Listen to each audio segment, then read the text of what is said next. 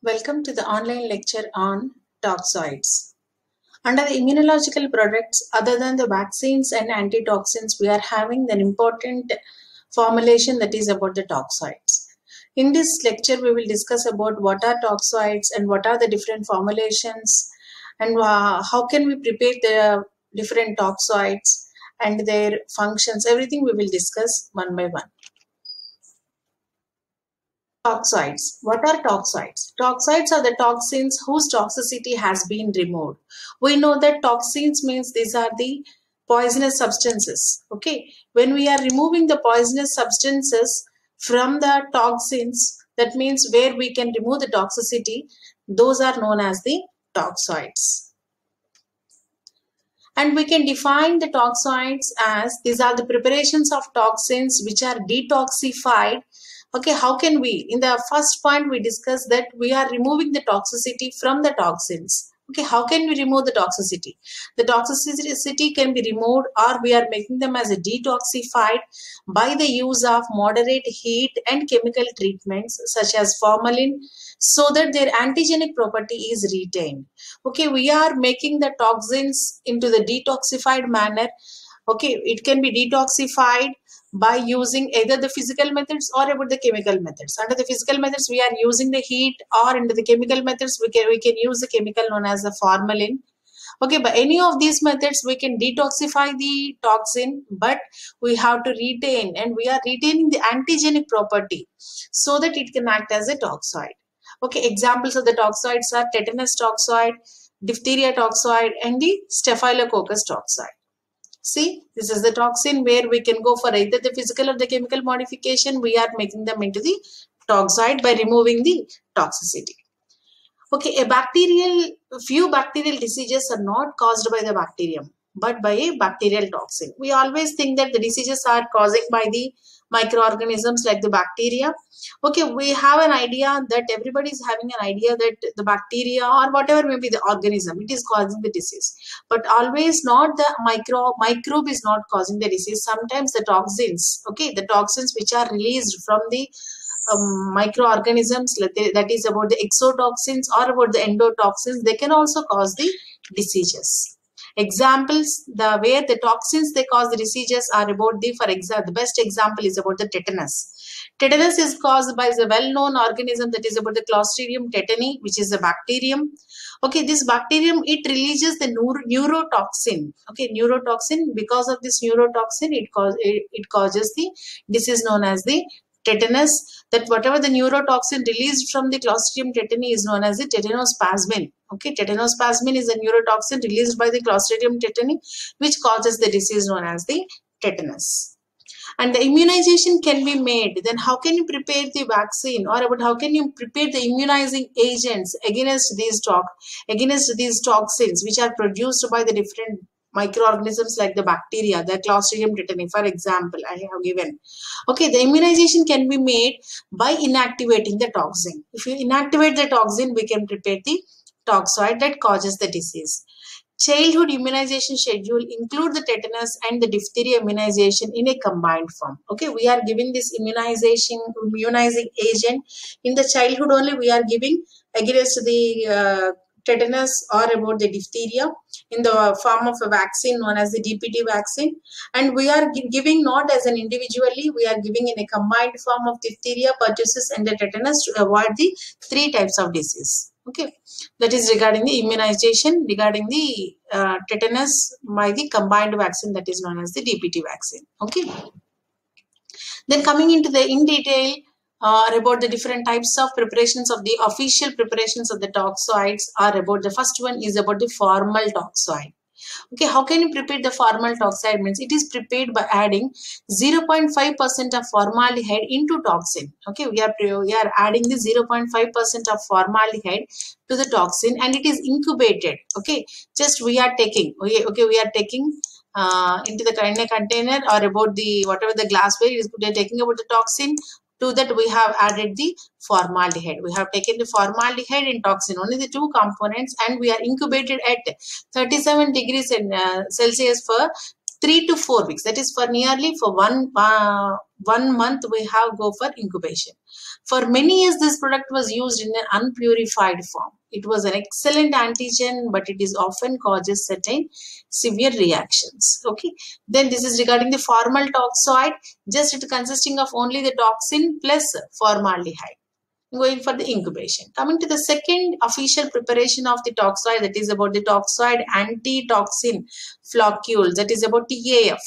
It is prepared by the diphtheria antitoxin to the formal toxoid, and the floccules or the precipitate thus obtained or suspended in the normal saline solution. Okay, whatever the toxoid that was prepared, the formal toxoid which was prepared, we are taking the formal toxoid, and to this formal toxoid we are suspending the formal toxoid in the normal saline solution.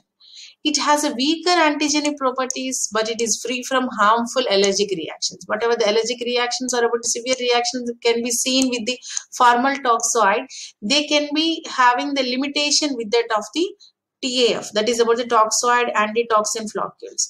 Due to this reason, it is useful for the sensitive persons. Okay, as it is not causing any allergic reactions, therefore it can be given to the sensitive persons. This is regarding the second type of official preparation of toxoid. Coming to the third one, that is about the alum precipitated toxoid, commonly known as APT. It is prepared by treating formaldehyde toxide. Okay, for reminding all their toxide preparations, we are taking the basic one is about the formal toxide. Okay, to the formal toxide, we are adding an adequate quantity of potash alum. Okay, we are adding the potash alum to the formal toxide, which precipitates the diphtheria toxide. Okay, to the toxide, to the formal toxide, we are adding the potash alum. The precipitates are separated, washed and suspended in the normal saline solution. Okay, after adding the potash alum and kept it as for some time, then whatever the precipitate is formed, that was separated, washed and suspended in the normal saline solution. Okay, this is regarding the preparation of the alum precipitated toxoid. Coming to the fourth one, that is known as the purified toxoid aluminium phosphate, PTAP. Okay, purified toxoid aluminium phosphate, and it is prepared by the semi-synthetic medium in the preparation of the toxin. Here we are using the semi-synthetic medium. It is prepared by using different purification techniques. Okay, name itself is explaining it is a purified form. Okay, purification techniques which involving the use of magnesium hydroxide. We are adding to the toxoid aluminum phosphate. We are going for the purification. Under the purification methods, we are using the magnesium hydroxide to precipitate the color of phosphate, ammonium sulfate, cadmium chloride, and some other proteins. Okay, these are regarding the four types of official preparations of the toxoids. Regarding the toxoid, that is about the formal toxoid antitoxin floccules. And the next one is about the alum precipitated toxoid. Next, the fourth one is about the purified toxoid aluminium phosphate. Okay, these are the four types of official preparations of the toxoids. Then we are going about the in detail preparations of the two important toxoids, that is about the diphtheria toxoid and the tetanus toxoid under this lecture. Out of these two, first we will go with the diphtheria toxoid. Okay, under the diphtheria toxoid, it can be prepared. The diphtheria toxoid can be prepared, which is a modified form of the exotoxin of the, we know that diphtheria is caused by the organism known as the Corynebacterium diphtheriae. Okay, therefore, we are taking the organism and whatever the toxin which is produced from the Corynebacterium diphtheriae, that is about the exotoxin. Okay, what is meant by the exotoxin? Okay, toxins are of two types, that is about the exotoxin and endotoxin. Okay, from the cell, if the toxin which was produced and released out of the cell, then we can call it as the exotoxin. Okay, if the toxin which was produced and present within the cell itself, then we can call it as the endotoxin. Okay, whatever the diphtheria or the Corynebacterium diphtheria which causes is an exotoxin. Okay, exotoxin of the Corynebacterium diphtheria. And coming to the diphtheria toxoid preparation, the preparation involves the suitable strain of the, we are taking the organism, the strain of the, whatever the suitable strain that was taken of the Corynebacterium diphtheriae, and this organism is grown on a liquid medium at 37 degrees Celsius for 7 to 10 days. Okay, and the liquid medium, we are incubating the organism, okay, for 7 to 10 days. Suppose if the, whatever the toxin preparation or the concentration we required, if it is not reaching, we will continue the incubation, okay, or until the required toxin concentration is obtained. Okay, that means we are increasing. If not satisfied with the concentration of toxin produced, we are increasing the incubation time of the diphtheria of the organism Corynebacterium diphtheria. After maximum toxin production, okay, if the whatever the toxin produced was satisfied, it is a maximum production was given by the organism, then the bulk of the organisms are separated on a paper pulp.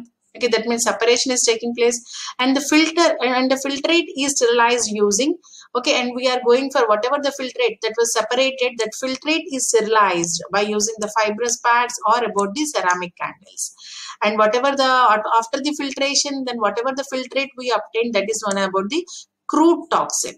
Okay, that is about the crude toxin we have obtained, and it is antigenic, but it is highly toxic in nature and has an equal number of antigenic properties as that of the parent toxin. Okay, after this, whatever the toxin we prepare, we got the crude toxin, then we will go with the, as we are having the different 4 formulations, official formulations, we can prepare the toxoid preparation by any of the forms of either the formal toxoid, antitoxin floccules, or alum precipitated toxoid, or about the purified toxide aluminum phosphate.